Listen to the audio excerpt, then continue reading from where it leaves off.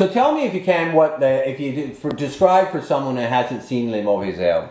Well, it's something about two guys isolated in a rural background up north in Quebec, and I wanted to do something about two guys who spent a whole winter together, and I needed to find a project to bound them, and it was mariculture. I don't know how you say it in English. Well, mariculture. Well, I mean pot growing, farming. Pot farming. Yeah. So it's basically those two guys meet each other in a strange way, spend a whole winter together to harvest the weed, and two other people bump in their republic. Right. And changes everything. Is it a comedy?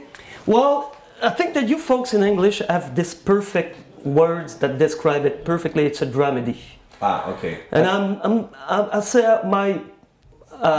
It doesn't kind of exist in French, actually. I mean, No, the term, we say comédie dramatique, but it don't sell as good as dramedy. Right. Because.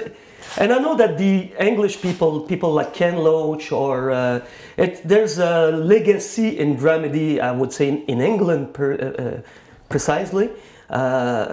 So this is the type of film that I want to do, a good balance between lots of laugh and a few tears.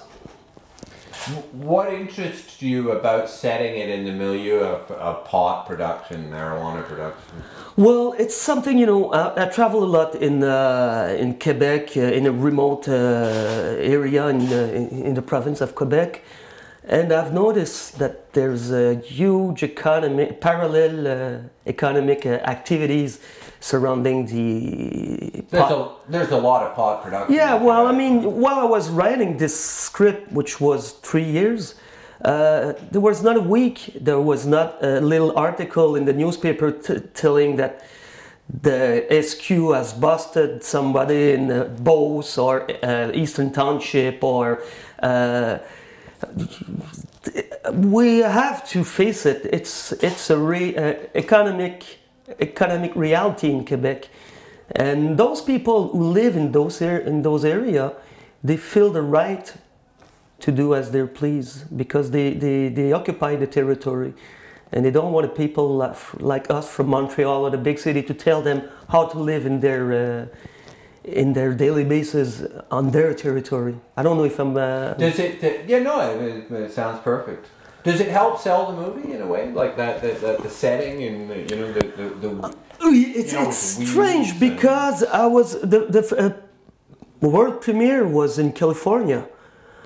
And there was a lot of old EP coming at the screening and they were like weed culture. I don't know how to say it, but it was appealing to them. Though I have to be honest, the film is not about